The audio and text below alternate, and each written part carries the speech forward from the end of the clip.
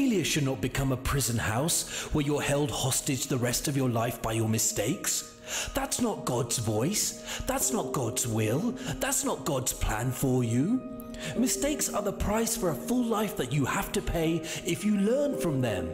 I believe that hell wants to maim you and mock you with your mistakes, but heaven wants to make you and transform you by your mistakes. The enemy wants us to think that our failure is final because we go through things where the enemy tries to take us out by a failure or a mistake or a terrible choice. I want somebody to hear me clearly. You might have made a mistake, but you're not one. You might have failed, but you're not a failure. You might be down, but down is not your destiny. There is a resurrection coming to your dreams, to your life, to your call, to your purpose. You experimented with drugs and alcohol, and now you're addicted. You had to try, and now you've lost your purity or your virginity. If you could go back, you would give anything to go back and change that night or that place or that situation that changed everything in your life. You might have fallen, and you might have failed, and you might have made a mistake, but you're not a mistake, and God will never define you by the worst mistake and choice you made in life. Critics will, attackers will, haters will, people will, but God will never define you by your worst mistake. We need to thank Him that great is His mercy towards us and for His loving kindness in our lives. The Lord is saying, when I get through with you, you're not going to look like what you've been through. You're not going to look like abuse. You're not going to look like a failure. You're not going to look like a mistake. You're not going to look like a bad choice. See what He paid and what He went through so we can have this. But He was wounded for your transgressions. He was bruised for your iniquities. The chastisement of your peace was upon Him, and by His stripes you are healed. You are whole. You are restored. God is saying, I still have plans for your life, and they'll see this. But because of what you've been through, you'll learn to praise me in your pain. Anybody can praise Him when everything is perfect, but when you learn to praise God when your life looks like this, I promise you, He'll turn your weeping into dancing, and He'll restore the dream. What you went through in the past was just a stepping stone to where God is about to take you. In fact, there is a blessing to your mistake. If you can start seeing that mistake as God's plan to your destiny, maybe you will begin to trust in Him and ask Him to come help you out.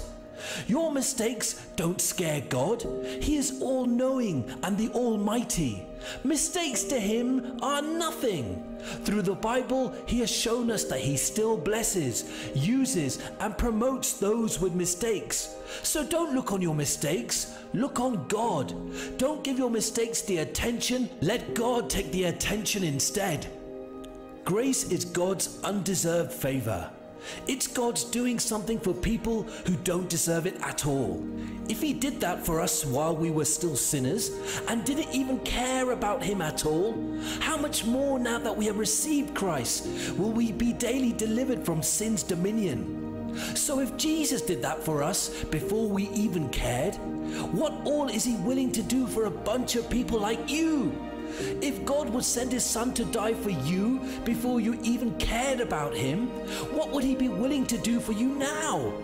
But we do without a lot because we're not bold enough to press in and ask for the very best that God has for us. You can never ask God for too much.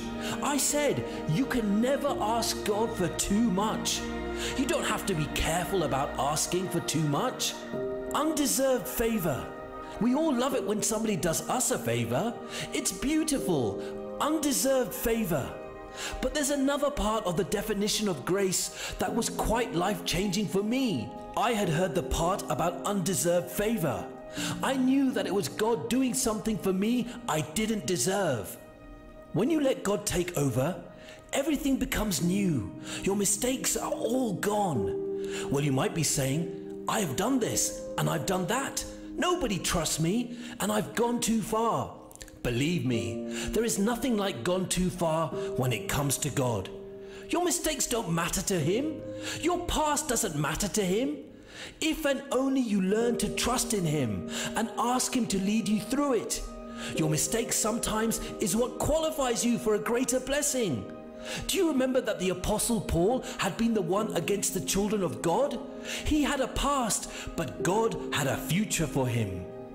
God is greater than any past you have. He's greater than anything you've been through. I'm sure there are many of you here. You really love God. You care about Him. You have no intentions of ever walking away from God. You still are very frustrated. There's a lot of struggle in your life, a lot of confusion. Perhaps you don't have the joy that you know that you should have. And truth be told, you don't even really enjoy a great deal of God's peace. And I have a lot of concern for believers who have no victory. The reason for not having victory most of the time is because you've been trying to fix it on your own. When are you going to let God get into that mess? Why not allow Jesus to come fix whatever it is you're going through right now? Are you not tired of trying on your own? Remember, the Bible says that it is not by power nor by might, but by His Spirit. The Spirit can change anything. There is power when we call on the name of Christ. He is the Lord of everything, and nothing is ever too hard for Him to fix. Quit crying about it. Quit complaining about it. Don't even tell your friends or family about it. They might turn their backs, but God will not. He is a loving God, and He specializes in fixing every and anything. Being a believer in Jesus Christ is not about just claiming some certain brand of religion and going to church every week. I'm all for going to church every week, but we just have to get through our head that there's more to it than I go to church. Jesus is the center of our lives, and we need to stay plugged in. But I want you to understand that grace is undeserved favor. So, God's power to live that life out and walk it out in such a way that not only can we enjoy our journey, and I mean have a wonderful life, but we can be a witness everywhere that we go. God not only saves us, but He gives us everything that we need. Everything. Let me tell you something. God never calls you to do something and doesn't give you what you need to do it. God never puts you in a place without giving you what you need to be there. Now, grace is available to all. Every single person that has ever lived on the planet has the same opportunity to have a victorious life. Every single person has an opportunity to have their sins forgiven and have a great relationship with God and the promise of eternal life. Every person, no matter what your situation is, there's grace available to you for your situation. And I felt very strongly that I was to press this point, that if you think you are a special case, God will give you a special grace. There is special grace for the special cases today. If you give Him a chance today to write your story and correct every of your past mistakes so you can have a glorious life, God is always waiting for each of us. He knows we need Him, and He knows our weaknesses. Stop blaming yourself. Stop crying in the secret. I think it's time to start running towards God and trust in Him more than ever. Remember, the psalmist said that He is our strong tower and our shelter.